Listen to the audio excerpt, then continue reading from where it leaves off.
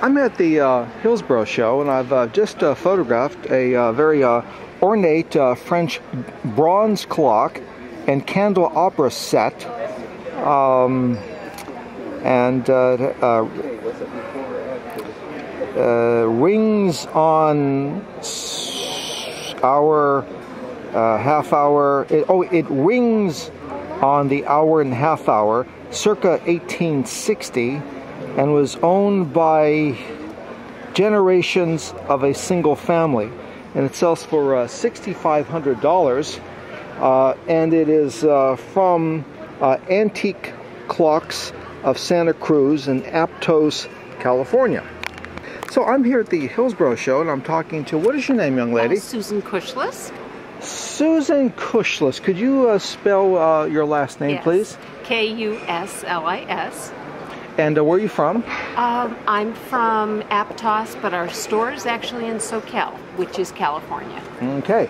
And so you have the bronze clock I just photographed, and you were telling me that it was held captive in the same family for a long time? 4 generations. Well, how did you free it?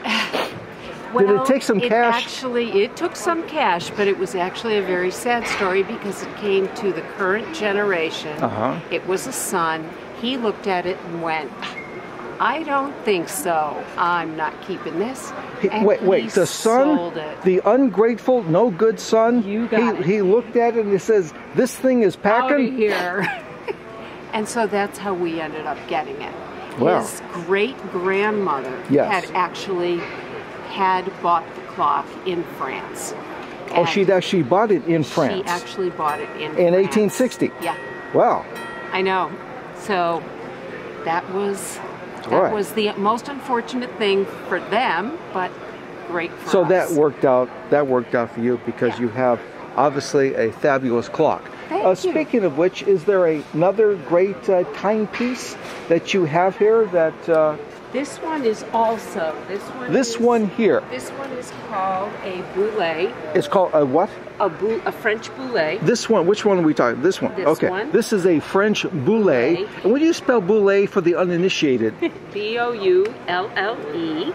Okay. And it is a Napoleon III, and this one is from the 1700s, and the clock is unusual because this is tortoiseshell, and it was only used for a certain period So this of time. is tortoiseshell, and what would it normally be? Just wood, or what makes that unusual, the fact that it's tortoiseshell? They didn't use it for a very long period of time. They I see. only used it for one section of time in the 1700s. I see. So during the short, what decade would you say that the great tortoiseshell decade? The great tortoiseshell, 1700s. 1700, but there's 10 decades right. in there. Is going to be toward the end. Toward the end. Okay, so it was either 1780. Well, about so the most. June 32nd of 1783. Okay, but there's only 30 days in June. Well, so we've got that one. Second then. Well, we'll go over it. We'll figure that out later. You know, anytime we tell you closer than 30 years span, yes, we're lying to you. Because we can't space it. So let's say when you're stopped by the police and they ask your age, that there's a range of 30 years there that you might. If you're over 200 years old, yes. Oh, okay.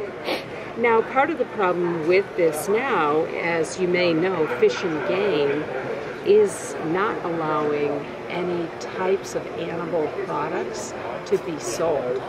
So it has to be over a certain age before it can be sold. When you say Fish and Game, you mean the federal or the state fishing?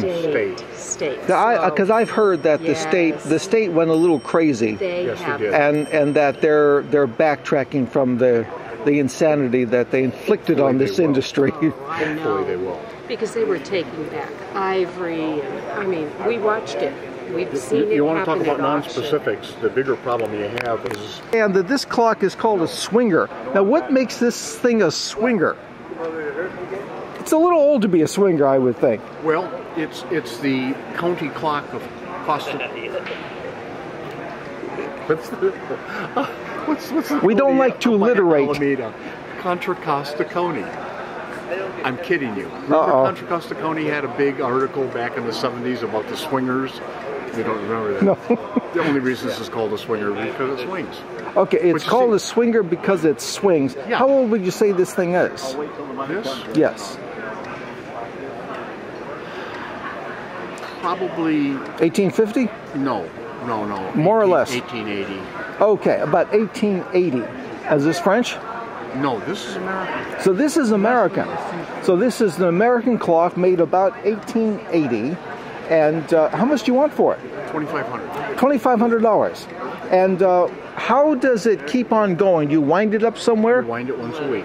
You wind it once. So is there a name for clocks that you wind once? Is that called 7-day clocks? We call them an 8-day clock. An 8-day clock. Because so just in case. So you've got a few hours leeway there. It doesn't have to be exactly once a week. An 8-day clock. And did you tell me how much you want for this? $2,500. $2,500. Okay, fantastic.